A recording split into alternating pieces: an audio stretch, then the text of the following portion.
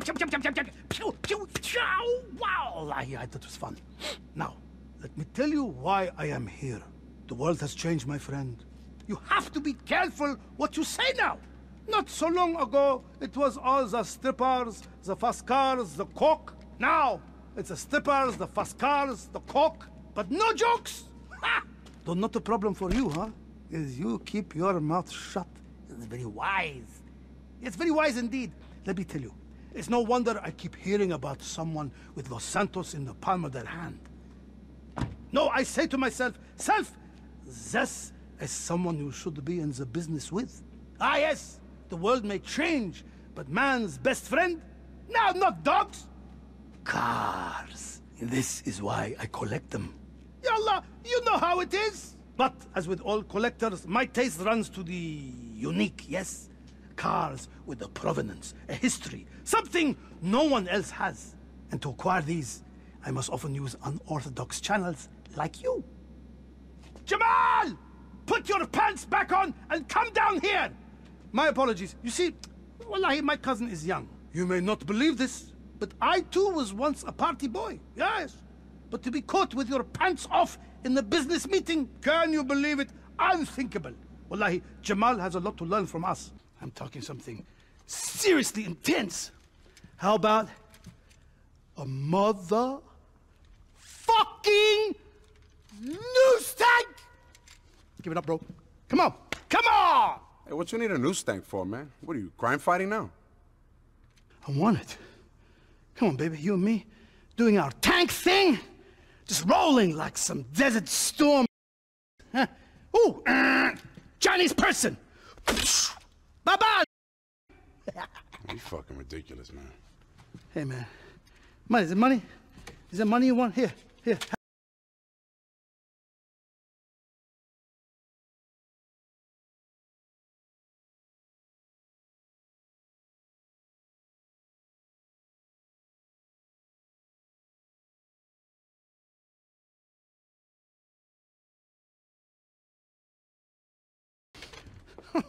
Welcome!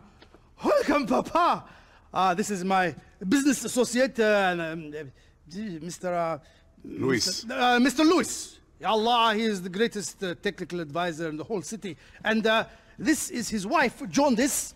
Careful, motherfucker! Yes, and you know, we were just having a little creative meeting and things went a bit crazy and I somehow lost my pants. But you know, Papa, I tell you, you're looking very well, in fact. I knew how disgraceful you were, but I didn't realize quite how shameful you were. No, Papa, things are not how they look. Things do not look good, son. Don't judge a book by its cover, Father. That's what you taught me. When a book is called guns, drugs, hookers, and no pants, I think I don't need to read it. Well, Papa, you know, these people, they mean nothing to me.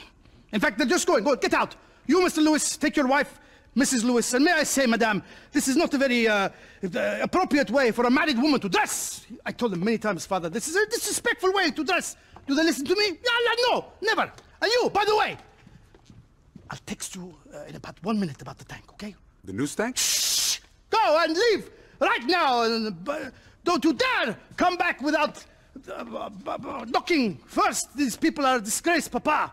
But I tell you, moving swiftly on, you will be very proud of my plans I want to show you for the Imperial Amir Towers. I tell you, Papa, magisterial doesn't do justice to it.